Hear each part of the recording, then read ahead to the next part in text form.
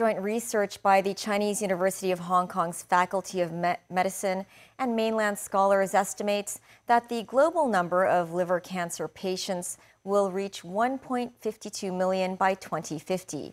But researchers say 60% of the cases are preventable. The study was published in a leading medical journal, The Lancet. Singhai reports.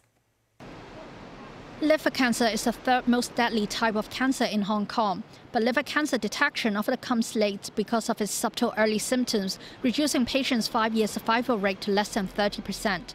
A joint research project by CUHK's Faculty of Medicine and mainland scholars predicts the number of new liver cancer cases across the globe will increase from about 870,000 to 1.52 million by 2050. But the researchers said at least 60% of the cases are preventable. The primary causes of liver cancer include hepatitis B and C virus infections, or HBV and HCV, and excessive alcohol use. In 2022, HBV and HCV infections were the cause of 39% and 29.1% of the liver cancer cases, while 18.8% were related to alcohol use.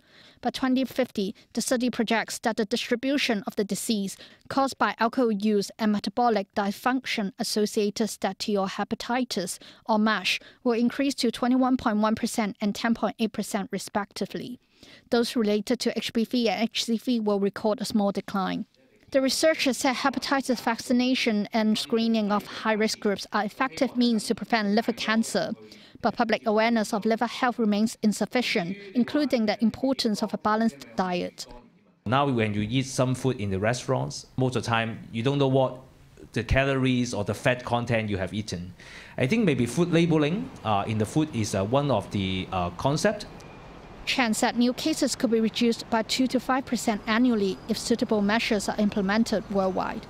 CU Medicine says a total of 51 international authors collaborated to complete the liver cancer report, which consists of 4 years of preparation. Singhai, TVB News.